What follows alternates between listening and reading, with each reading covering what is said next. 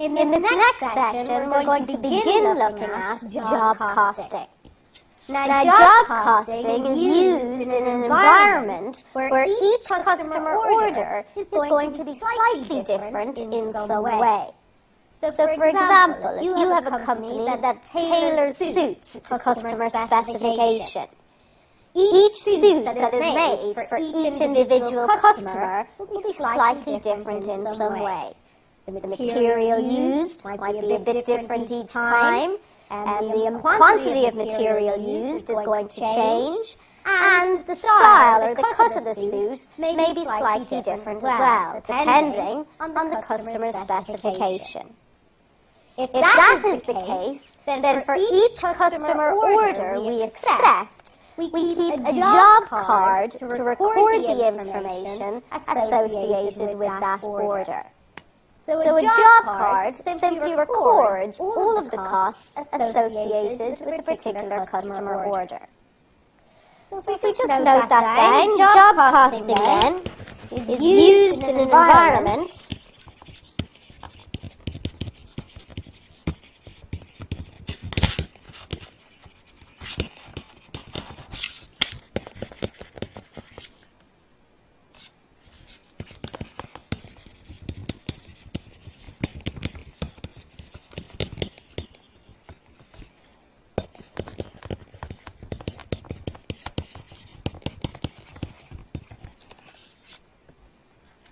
If we have such an environment, then we'll keep a job card. And the approach we take for this is, on our job card, we will record, first of all, the direct material cost associated with the job. Then we will record the direct labor cost of the job. Remember, the sum of our direct costs will give us the prime cost. Once we've calculated the prime cost, we're going to add on some charge for our production overheads. So this will be based on our overhead absorption rate.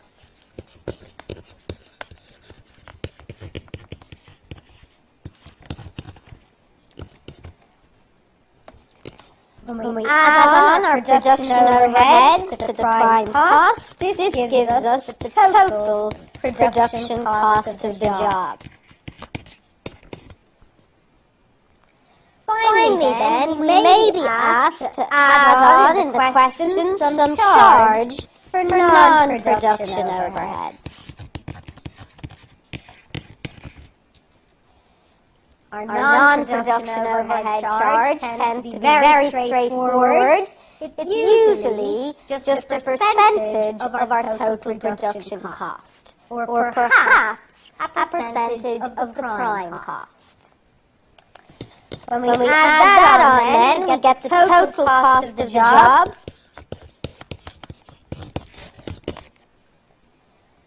to which we may add a markup or margin, so that we can earn a profit on the job to calculate the selling price.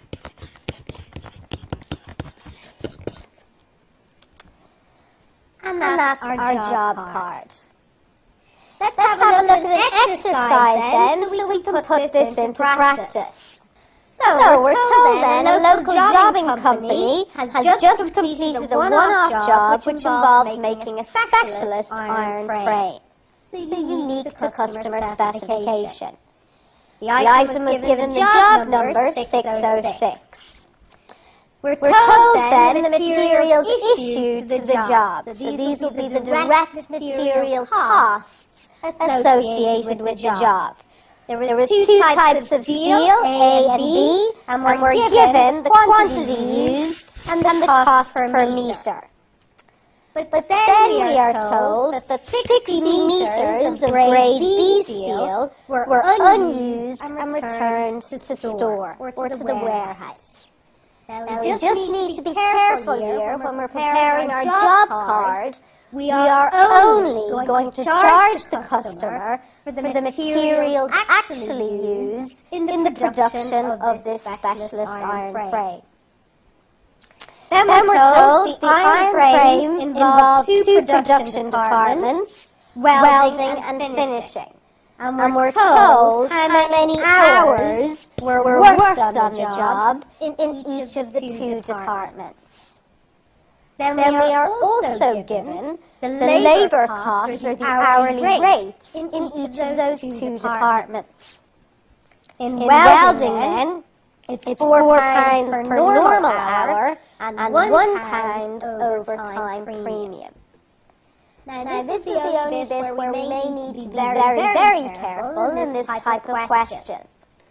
Remember back to when we looked at labour costs and allocating them as direct or indirect labour costs to the company. And what did we say about the overtime premium?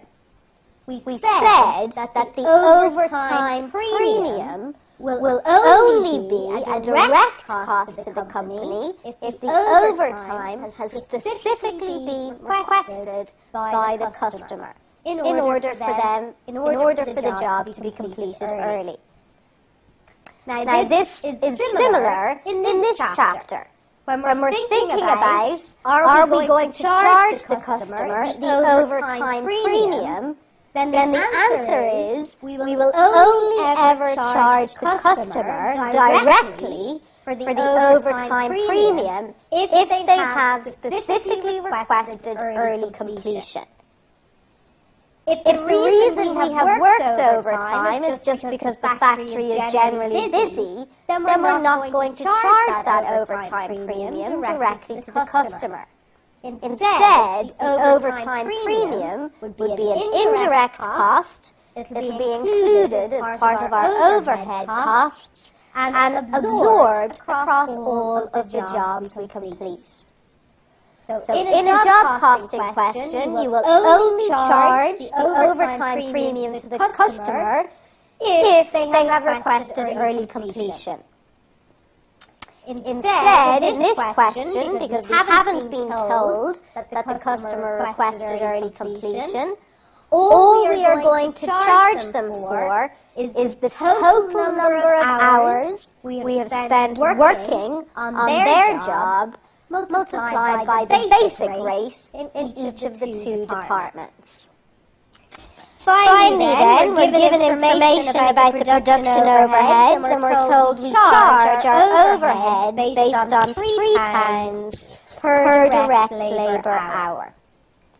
The company uses cost plus pricing and adds 40% to the cost of the job to determine price. So this is just a markup. And what we need to do then is prepare the job card for job number 606.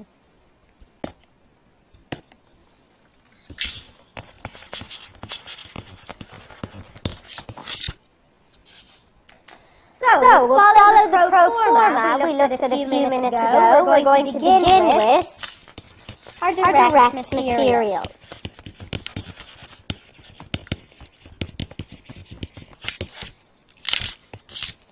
We had steel grade A, which we were told we used 400 meters at £5 per meter. So our total then will be £2,000. For steel grade B, we need to be careful. Remember, we were told that 800 meters were issued to job 606. But 60 of these were returned to the warehouse. And we're not going to charge the customer for the material we didn't use. So we subtract the 60 meters that were returned from the total, and the cost per meter was £6. So that gives us 4,440 in total. And that's our direct material cost done. Moving on then to direct labour.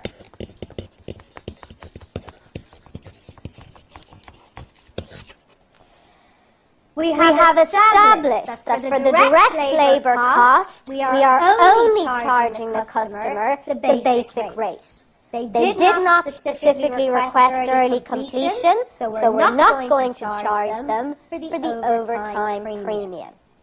So when we're looking at our direct labor, it'll be the total hours worked on the job in each department multiplied by the basic rate. So we have two departments, welding. If we look back at the question and see how many hours have we worked in total on the job in the welding department. We're told there was 220 normal hours and 100 overtime hours, so 100 hours after 5 o'clock. We're going to charge the customer for all of the hours worked at the basic rate. So the total hours spent on this job were 320 in the welding department and 200 hours in the finishing department. So for welding then, 320 hours at a basic rate of £4 per hour gives us 1280. In the finishing department, we have 200 hours at a basic rate of £5 gives us 1,000. So that's our direct materials and our direct labour complete. Now we could just do a subtotal here to calculate the prime cost of the job.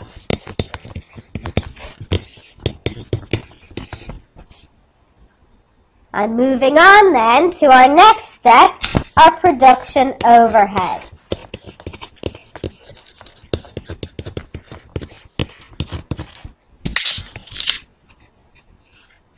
We're told in the question that our production overheads are charged at a rate of £3 per direct labour hour in each of the two departments. We already know how many labour hours were worked in each department, so for welding then, there were 320 hours, and our overhead absorption rate is £3.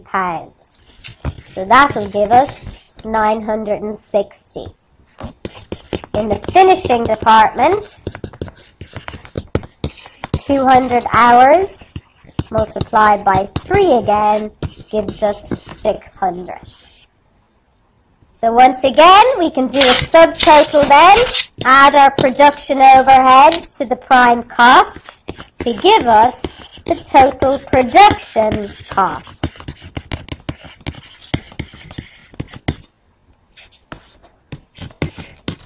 $10,280. Now we saw in our pro forma that at this point we may need to add on a charge for non-production overheads. However, we haven't been told anything about non-production overheads in this particular question, so we don't need to consider them. Our final bit of information in the question, if you recall, was that we apply a markup to our cost of 40% to calculate the selling price. So our last step then will be to add on our markup, which we have been told will be 40% of the cost. And we've just worked out that the cost of the job is $10,280. So 40% of that gives us 4,112 to calculate a selling price of $14,392. And we've completed our job card for job 606.